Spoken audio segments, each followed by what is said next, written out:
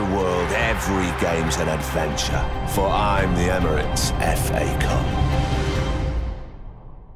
So here comes Mike McGrath for Hereford with a free kick. And it comes off the wall, it's deflected into the back of the net. Hereford take the lead here at Eastleigh. It's Mike McGrath direct from a free kick. And here's Rafael taking it from Simmons, running into the penalty area, cuts it back, it'll come through to Preen. Preen goes round the keeper and scores! Hereford 2-0 up here at Eastleigh. It's Gareth Preen, the goal scorer. Excellent work there to get the cross in.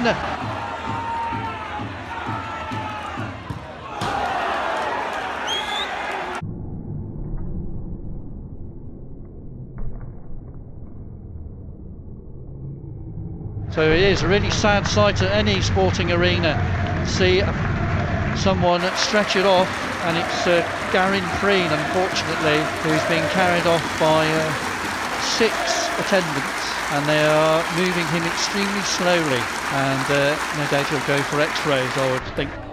And it's headed back to the 6-yard box and in! It's a goal back. Callum Howe, up from the defence, has scored a goal for Eastleigh.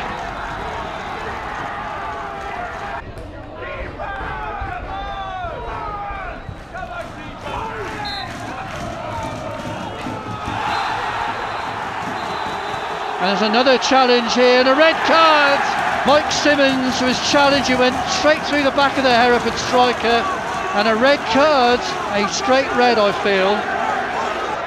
But Eastleigh will be down to 9 men as far as their cup progress is concerned. I think they really are getting wound up here, the fact that they're going to be knocked out of the FA Cup by a side 2 levels below Vanarama National League status.